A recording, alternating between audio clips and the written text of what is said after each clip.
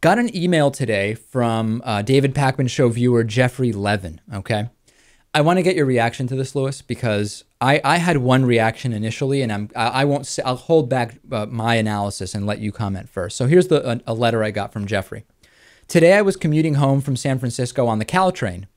Person sitting across from me on the train had a shirt and a backpack, and it was embroidered with his company's logo.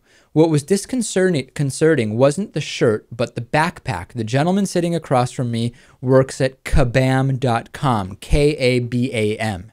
Their logo is a bomb with a fuse, so I kept staring at this backpack with a picture of a bomb with a lit fuse, and the words Kabam embroidered in bright orange. Fortunately, I could tell the bag was mostly empty, certainly didn't contain anything inside like a pressure cooker, but still, in the aftermath of the Boston Marathon bombing, for his company to give employees embroidered bags with a bomb and the company name Kabam seems in really poor taste.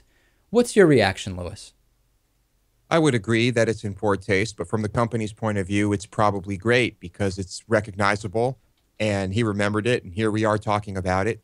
So for them, it probably works wonderfully. Well, the other issue is, I understand kind of what Jeffrey is saying, but it's very unlikely that this was printed after the Boston Marathon bombing.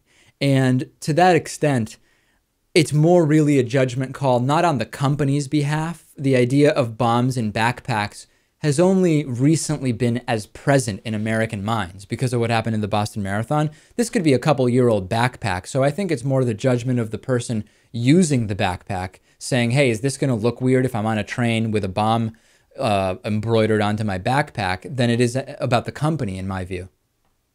Yeah, you're probably right there. I mean, I wouldn't call the company immoral for doing this, but you are going to attract some attention to yourself when wearing this stuff. Send me your thoughts. What's your thought on the bomb backpack that Jeffrey Levin saw? If you have any other questions like this you want us to address on the show, of course, feel free to send them. I do not believe the company is to blame for anything in this particular case. Let's take a break. We'll come back. We'll talk about a lot more stuff, including your voicemails. Glad you're with us today. DavidPakman.com, podcast, audio and video archives, membership, interviews, all of that stuff. Back after this.